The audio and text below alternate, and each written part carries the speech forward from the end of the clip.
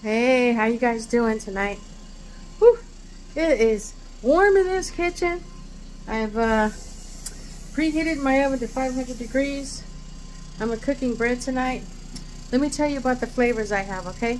So let me flip the camera so you guys can see. Turn on the light so you can see what I'm talking about.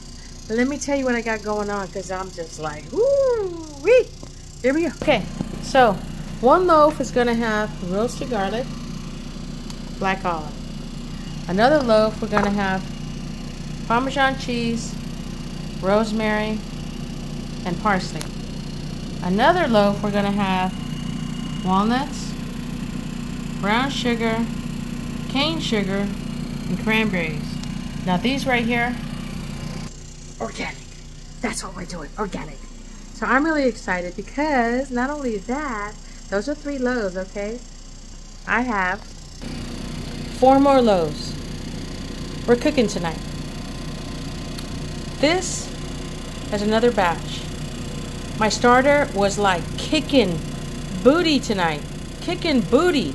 Meaning it was ready to go and I didn't want to lose its apex. And it was important to me because I want to present this to you guys. There are so many flavors that you can use with sourdough bread. It is amazing. I have 4 bassinets ready to rock.